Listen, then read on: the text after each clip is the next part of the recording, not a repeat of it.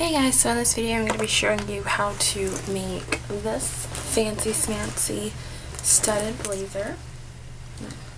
Yeah, and with it just a simple like Forever 21 blazer, some studs, a few tools, and everything else. So stay tuned and I'll tell you everything that you need, and if you stay tuned to the very end, I model the blazer for you so that you can see how it looked on me and how it came out. And yeah, I think depending on like how much time you put into it, like if you just sit down and do it, it could take anywhere from like 2 to maybe 3 hours, which sounds like a long time, but for me I just kind of spread it out over a couple of days. That's why like I have an outfit change and my shirt's a little bit different, but yeah, so it's a really fun project and I definitely think you guys will enjoy it, so stay tuned. Bye! Okay, what you're gonna need to do the blazer is tool-wise, I use an exacto knife. You're going to need thread, and this is just black thread, the name rubbed off of the bottom, but I got it from Joann, so it's just a black thread, and you can get any color thread that matches the blazer that you're doing. This is a fabric marking pencil. You can either use this, but if you really don't care, you can use a pen. I used a pen to start out and then found this pencil, so either or. Just let you know the pen will stay on the jacket, but if you cover it with your tool, it really doesn't matter, and the pencil kind of just rubs off. So you're also going to need a screwdriver, and this is just a little one that I have from my little toolkit. It's a flathead, I believe. I think that's what it's called. Sananos tools, like I know what I'm talking about. You're going to need a sewing needle. Now my needle is super duper thin, really small, just because it has to fit through the holes of the rhinestones, which I will show you. These are the rhinestones that I used. I ordered them from dreamtimecreations.com, and it has all the information on them. So these are the SS34s, crystal in the silver setting. So SS34 is the size, and it's about 7 millimeters, and these are Swarovski crystals, and I wanted to do, I like doing Swarovski just because I feel like it gives it a better shine, it looks a lot classier, and yeah, I know it's going to last a long time. And as you can tell, you can see the little holes in the side of them, and that's why I wanted a small needle, so I can get them through the holes and I know it would be securely fit. And also, if you go to Dream Creations, they do have a bunch of different shapes and stuff. Like, they do have a lot of these shapes. They're just not all of them come with the silver setting here. Some of them just have the holes in it, and I wanted the setting on them. The next things you're going to need are some spikes, or studs, whatever you want to call them. And I ordered this from spikesandstuds.com. I'll try to put all the information in the bottom bar. So I ordered these ones, which is the size 4 silver cone spike, and it's just that little spike right there. And these ones, which are the standard English 77 in silver, and they're kind of like a little fatter stud, and it has the fold down prongs on it. I don't know if you can see it. I don't want to take it out. There you go. So it has like little fold down prongs. You can kind of see it on this one. This one that I showed you earlier, a second ago, is a screw-in one, and I liked the screw-in ones just because I know they're going to be nice and secure. And the only problem I had with the screw-in ones is if I made a hole too big, sometimes it would slip out. But after I fixed it, it was fine. And then the last set of spikes I got are the size 13 silver cone spike. And these ones are like the kind of taller ones, and they're another screw-in spike. They're a little bit taller, and I really like them. So, yeah. And then, so that's basically everything you need. So let's get started. Alright, so first thing you're also gonna need a blazer, which I totally forgot to say. But this is the blazer that I chose. This one is from Forever 21, and I actually got it from Plato's Closet. It was only $12. You can kind of see the 12 written on there. I really liked it. I don't know, it's just, I think it's a boyfriend blazer, so it's a little bit longer. But yeah, so all the instructions are kind of going to be based off of this type of blazer. But it should be fitting to all blazers also. Okay, so I already did this side off camera, just because I know it's going to take a while. And so now we're going to do the other side. So I don't know if you guys can tell, but there's like padding inside of here, and it's super hard to get the spikes and everything through this padding. So what we're going to do is we're going to open it up to the inner part of it, and you can see this stitch right here. We're just going to cut that open with our exacto knife. And now I just need you guys to be really careful because these things are super sharp. And what I like to do, I like to pull the stitching kind of tight and just kind of slowly slip my exacto knife into the stitch like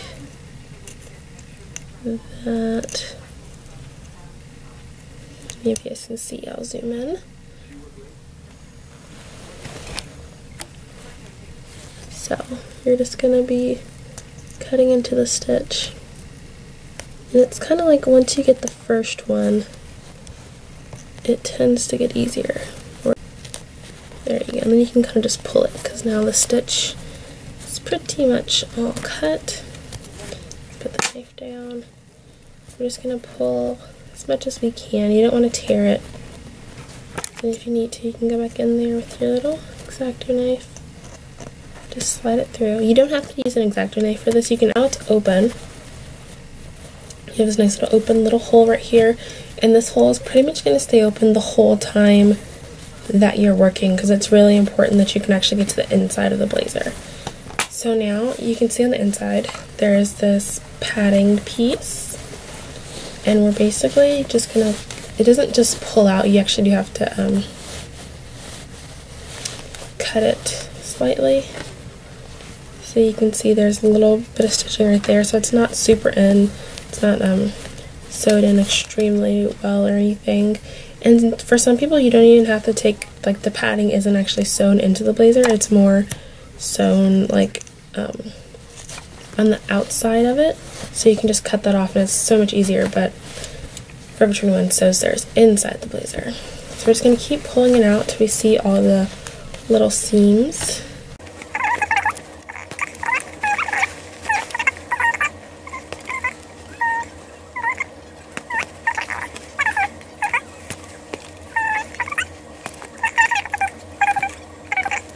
You can kind of pull out the excess string. It's not that important. And then you do have this little bit of fluff in there, but that's okay. It's not going to affect your blazer. And some of you guys might be wondering, okay, when I'm taking the padding out, it's not going to have that stiffness. But when you think about it, since they are spikes, as soon as you put your shoulder inside of here, it's gonna stand up, and it'll look really good. So now we've got it all open, and so what I like to do now is, we're gonna lay both of these in here, is look at where everything is, where everything lays, and lay it so both sides are about even, so you know your placement. Either you can have even placement or you can have random placement, it's up to you. But I always like to start with the screw-in spikes first, because that's going to require me to put holes in the jacket. So I kind of want to just be careful with the holes. And for my jacket, I'm only, I did 10 on each side. I'm going to do 10 on each side and of these spikes, and then yeah, we'll just go along and go through there. So you're going to take either your pen or your marking fabric pencil or whatever, and you're just going to kind of plan out where you want each spike to go. So for me, I'm going to try and make it as even as possible with the other side.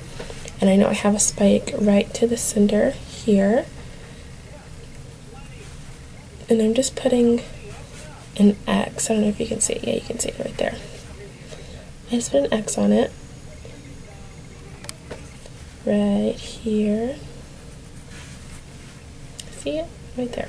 So that's my first X. That's where I know my first spike is going to go. So you're just going to continue marking where you want all your spikes to be. All your tall spikes. And for each spike, I had a different style mark. Like I didn't have the same marks just in case I ended up deviating from the plan. So I'm just going to continue marking and then I'll come back. Alright, so now I have it all marked. You can see all the little X's, because X marks the spot. No, just kidding. X is where was the symbol that I used to mark for my taller spikes, and you can see kind of the size of these. So now what we're going to do is take our exacto knife, and we're going to go inside the seam of the blazer and kind of open it up so that it's not going to stab through the lining, but you kind of open it up to the actual blazer part. And you're going to take your knife and kind of just fold the collar down so it's not in the way. And then you just pick your X. I'm going to start with this one here. And try to get this on camera. And we're just going to take it, holding it with our thumb and our index finger, kind of to hold it a little bit flatter. And we're just going to poke it through, but not too deep because we don't want the hole to be too big. So we're just going to poke it through a few times just to be sure that it went through. You can turn it a little bit. And then we're going to take one of the screws for the bottom of our spike. We're going to flip it and go through the inside. And you can see there's a little extra fuzzy part, and that marks where your hole is for the inside.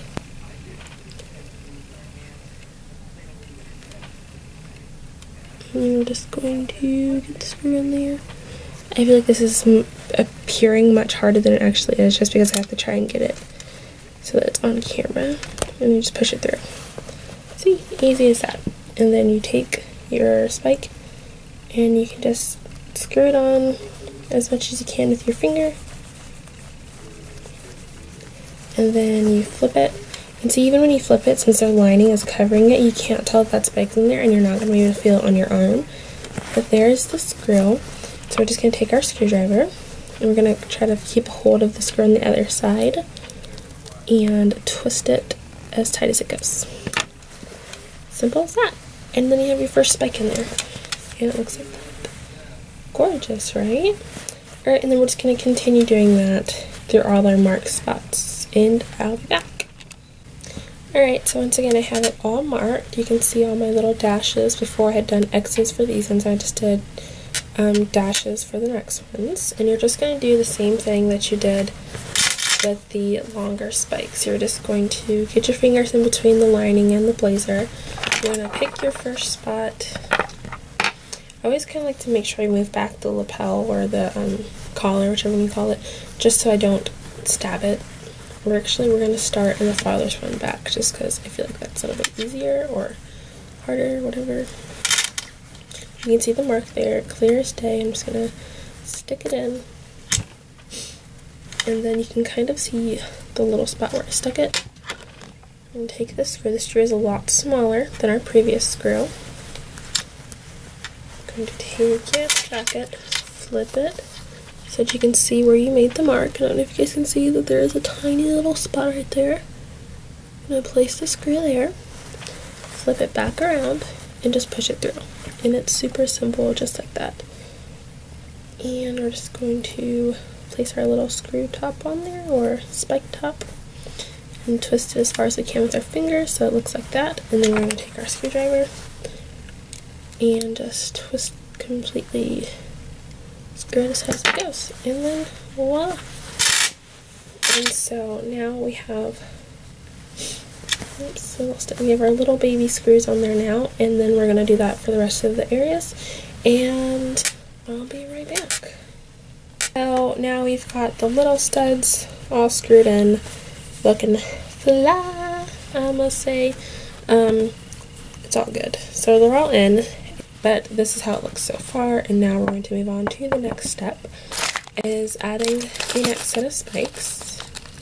And these are the standard English 77s. And these ones, they are a lot easier to put in, actually. This is what they look like. And I don't use very many. I know for these, the tall ones and the small ones, I use 10 of each. So I just planted them wherever. You can use more or less, it's up to you. It's going to be your blazer. And then for these ones, I think I use like 6 or 7. So, yep. And now for this one, I will mark this spot so that it's slightly there. So I put an X, I don't know if you guys can see it. Put put an X for X marks the spot right there. And we're going to go through the jacket and just make sure my fingers are where that spot is so I don't stab it through the lining. And what I'm going to do is I'm just going to place a little indentation or a little hole on the outer side of my X, not through the X, like so. I don't know if you guys can see that. And then we're going to take one side of the spike and just put it through that little hole that I made, if I can find it again. Just like that. And it actually just, oops, pokes right through the material. You don't have to actually cut these ones. Alright, so it just pokes right through like that, and then you just take it and you take the blazer and you flip it inside out, so you have your two little prongs right here like that. You can see them. And what I do is the bottom of my little screwdriver, which has got the little grip, it has a little flat piece, so I just take it and I press down, oops, I press down one prong as far as it'll go, and then I take the other end of it, of my screwdriver, and I just push it all the way inside, like that. And then I do the same to the other side. I just, oops, take the screwdriver, push it down, take the other end, and push it all the way inside. Just so I don't have to worry about this ever like scratching me through the lining or anything. It's pushed down in there. And actually I can show you like with the screw-in spikes. You can see them, they're all the screws in there, and they're inside the lining, so I might feel the weight of them or some of the coolness, but I won't actually feel it on my skin. Like the metal to skin contact should not happen. And so that's the spike we just put in. We just fold it down, and it is really sturdily in there, and so are the little screw ones. And now we're just going to continue placing those all along the jacket, and I'll be back. Alright, so now we have all our kind of like little chubby studs put in there, and they're all placed pretty well there. So the last detail we're adding to this, you guys might be like, oh my gosh, there's so much to it, but really it's gorgeous once it's all together. We have our Swarovski crystals in the silver setting. I'm going to pour some of these out. I think I used like 20 of these on the jacket, and in this little package it was a, let's see, half of a gross, which is about 72 to like, we'll say 70 to 73 of these. Half a gross is actually the weight, it's not so much the count.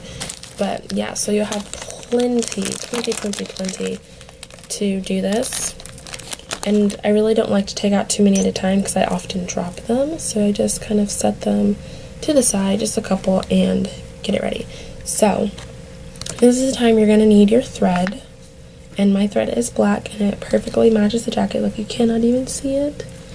And we're going to take a pretty long piece. I would say it's about a foot long, and I actually don't know where my scissors are right now, but I just cut this with scissors. But right now we're going to cut it with the exacto knife.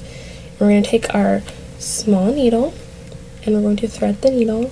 So now we've got our needle threaded, and we're going to, basically for me, for the placement of the rhinestones, it's more of a just filling in type thing.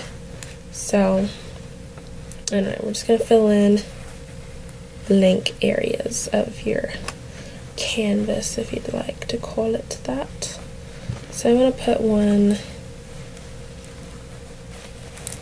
in this area, like right about here.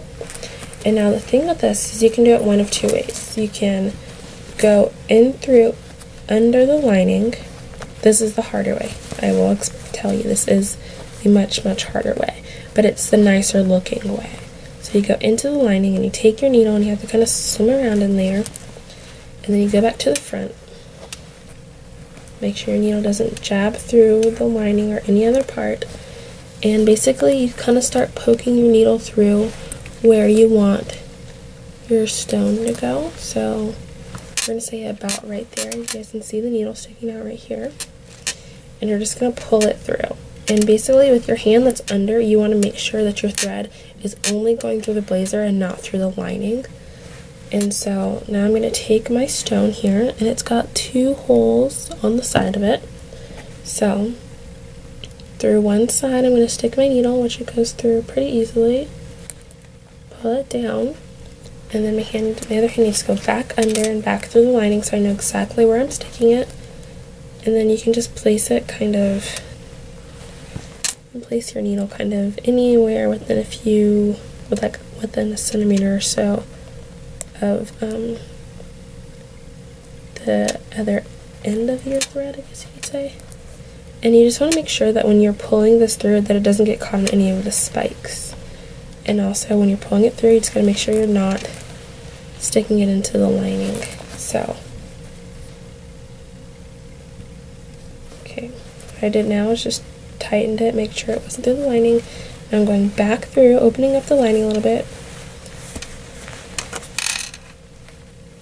Like that. I don't know if you guys can see it, but this is it. So this is the end of my string, and so I know that the stone is right here. We're going to take it back right through, and then make sure it's in good placement of the stone. So I kind of just poke it through a couple of times. Like I said, this is the much harder way to do it, and so see, it's like right next to the stone. I'm going to pull it through once again with my backhand, making sure that it does not go through the blazer lining. And then I'm going to take the needle and place it through the other hole that has not been threaded yet, and just pull it through. And then once it's through on the other side, if you guys can see that it's now through on this side, we're going to take the thread and go right back through on the same side. So I'm going to try to get this close. So we're going to take it through on the same side the thread is coming out of the stone. Once again with my backhand, making sure to feel to make sure it's not going through the lining. I'm just going to pull it through, making sure it's not getting caught on any of the spikes. And it looks like that. So now we're just going to repeat what we did, and we go back through on the other side.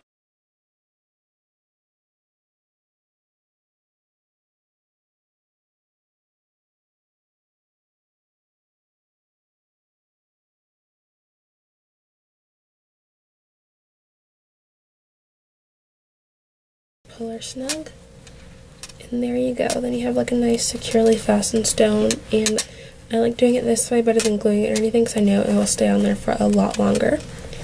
And so now we're going to flip it over. And I do use a lot of thread for it just because I typically don't know how many times I want to pull it through. It kind of depends on the placement of the stone also, just because I feel like it could get loose if I don't know. I feel like if it's higher up, like on my shoulder, I feel like it's easier to come off. But anyways, we're going to take either scissors or your exacto knife, and we're going to cut like kind of far from the actual end piece, like that. So I'm going to try and zoom in a little bit so you have a better view. I don't know if it's going to help any. And we're going to take the 2 ends and tie it.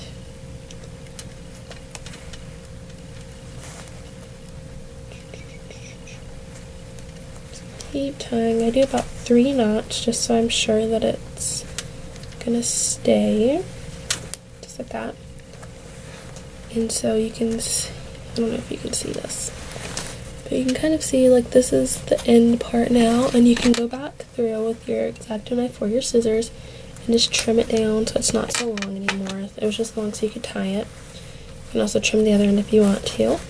And now when you flip it over, you have your stone super secure, and it's not going anywhere.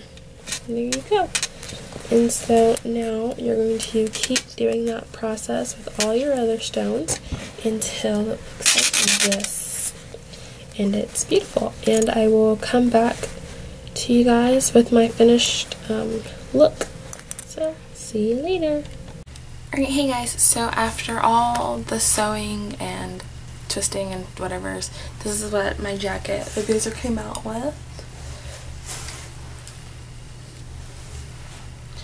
So I'm totally and completely in love with it. I'm going to zoom in a little bit so you guys can see.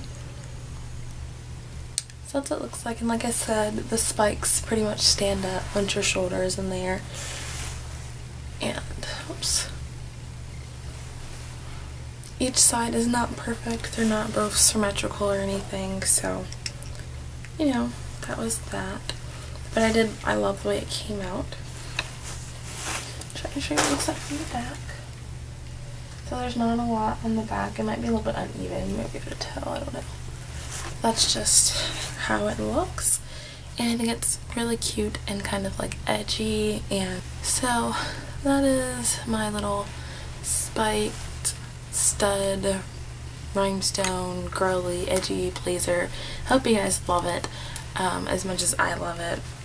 And I'm actually just wearing it right now. I'm wearing it just to model it for you guys. I'm wearing it with an Abercrombie shirt that I got when I used to work there. So yeah, that's how it turned out, and I am totally in love, and I cannot wait to wear this somewhere.